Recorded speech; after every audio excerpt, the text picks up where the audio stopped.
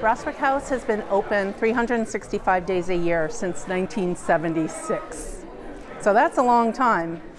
There was a need for our children to find a strong sense of belonging and to be able to be in a safe place where they could feel free to take risks and be in a smaller class setting and for them to build their voices.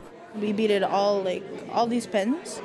Just selling things the student made to raise funds for our school and just to do trips and stuff. Serving the customers, what are some of the things people have said today? They just really like the art the students have made and kind of fascinated with how we made it and the process of it.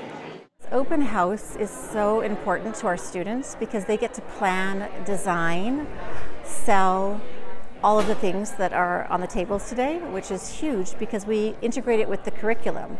So it's got a social studies aspect, it has a science aspect, there's lots of math involved. Many past students who we will celebrate in our scholarship portion of the program will say, "I would not have graduated or be where I am today without the support of these 3 schools and Rossbrook House." I won the Sister Bernadette O'Reilly Scholarship for post-secondary students. Being here and working here is what sparked my interest in social work. So that was very early on when I was about 14, 15. I kind of knew I wanted to go into it. I unfortunately did get into the program 10 years ago and I wasn't successful.